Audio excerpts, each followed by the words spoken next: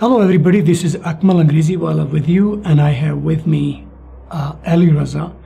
Ali Raza is a kid who's been learning English with me for quite some time. He's gone through some lectures and I've told him about the basics of English sounds.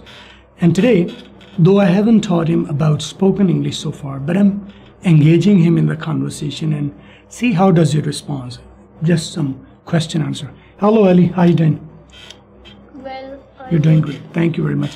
Ali, tell me about what do you do? I study. You study, right? And which class do you study? I study in 8th class. In 8th grade. You can say 8th grade or you can say 8th class, right? And by the way, which school do you study in? I study in Punjab Public High School. Punjab Public High School. Where is it?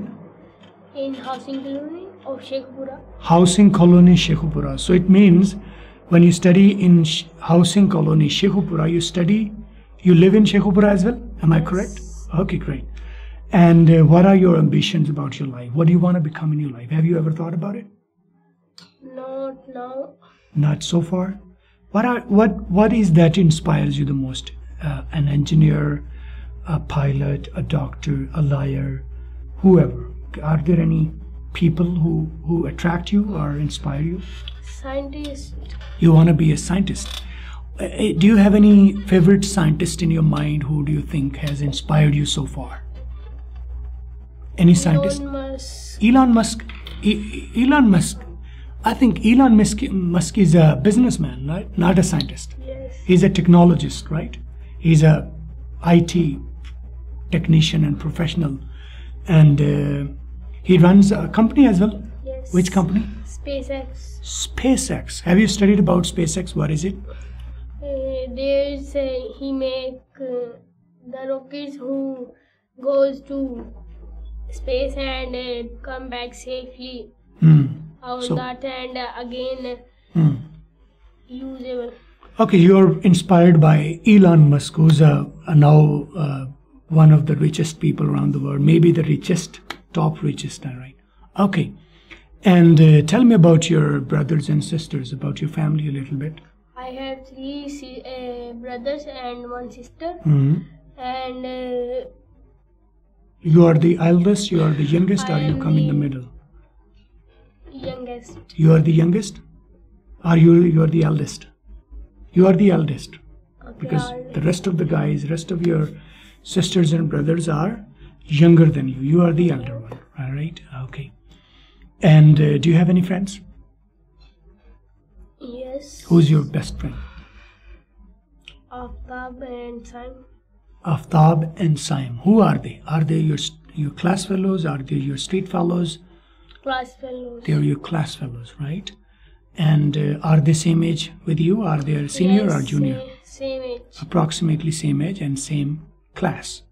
And what do they want to become? Do they want to become scientists as well? Or they want I don't know. You don't know? Have you ever not tried to understand or ask them what they want to become? No. So I would give you a suggestion. Whatever you want to become, make a circle around you with the same like-minded people. You want to be a scientist, make friends with the people who want to be a scientist. You want to be a doctor, you make friends who want to be a doctor. So when the people with the same mindset walk together, live together, eat together, play together, study together, there are better chances of becoming who you want to become, right? And do you have any personality? Which do you like the most? Any favorite personality? Elon Musk. Elon Musk is your favorite personality. Elon Musk is the guy you want to become. Elon Musk is the guy you study. Elon Musk is the person who inspires you. And you want to become a same technology scientist as well as you want to be a rich man? Do you want to be a rich man? Yes. Okay, right. So it's been a good conversation so far. So you see that Ali was there able to respond me all the questions. He was engaging. The best thing you can do to yourself, don't worry you're speaking good grammar or bad grammar, your accent and style or whatever, it doesn't matter, whatever it is, as far as you're able to communicate If the person who's putting you questions, you are able to understand what the person is saying, and you're able to respond that with a very extended language or a basic language, it's okay, no problem.